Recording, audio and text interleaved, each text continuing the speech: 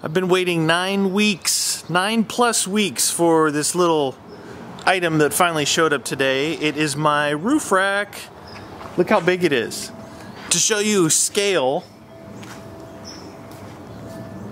I'm 6'3". It's a big box. It's bigger than the Jeep. So I don't know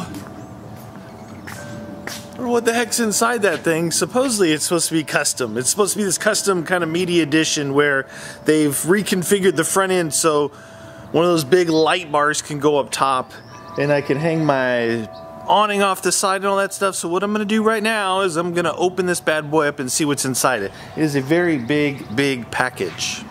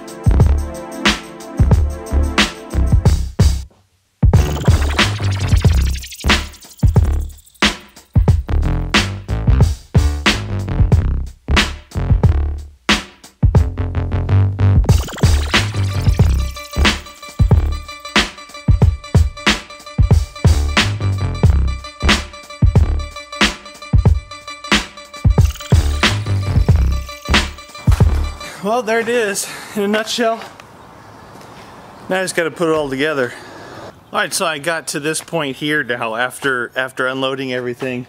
As you can see, the rack is standing straight up in the air, and the idea is that it's got a pivot on the back that I just attached the rack to, right?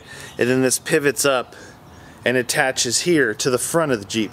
Right now I got the front on with the light bar, and I just attached this part, which I've got it strategically balanced on these two trash cans here. So when you're working by yourself, you got to get creative. So I've got some old sawhorses over there that I used, some rope, some trash cans, and also a bunch of the, I have a bunch of those packing blankets, those thick, like padded moving blankets. So I had those laid on the front. There's one still up on the top in case I drop this on the way down. but it's pretty cool so far. Let me try and zoom in here a little bit for you, if I can. If you look down, you can see right here where it's attached. It goes underneath to the frame. So it's got a piece here here's the pivot point, and it attaches on the body as it pinches, but it goes down to the frame as the main support, and then this pivots up and holds in place. I'll show you the whole thing as a walk around when I'm done with that. There we go.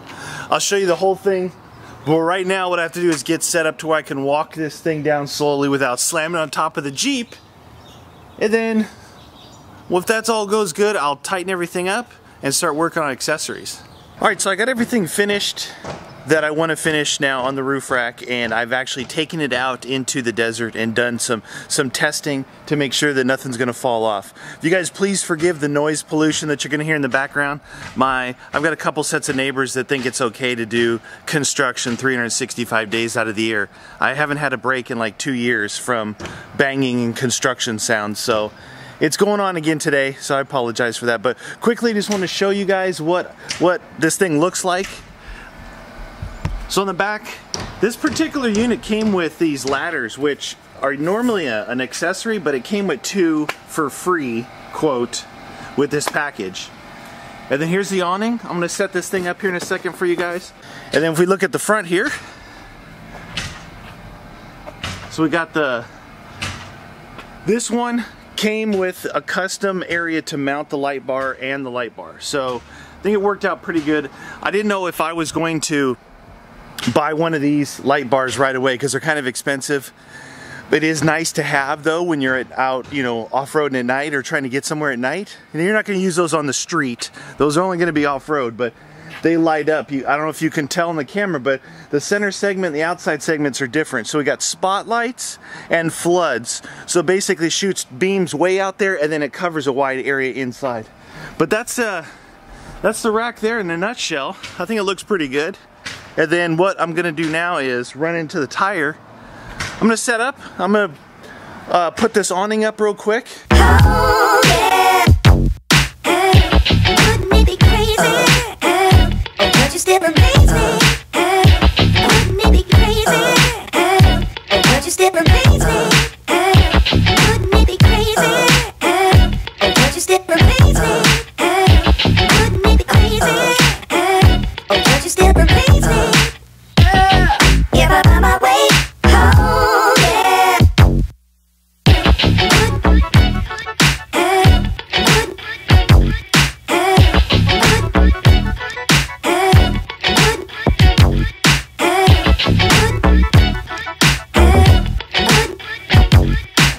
And there it is. Pretty easy to set up with one person.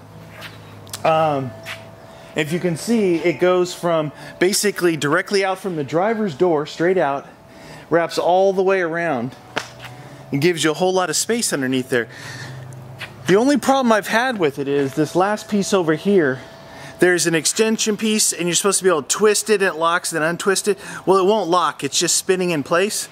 So I put a little masking tape around it for right now until I can either get in contact with the guys in South Africa, where I got this, or fix it myself. Find out maybe a better method to doing that. But it's really easy to set up, as you can see.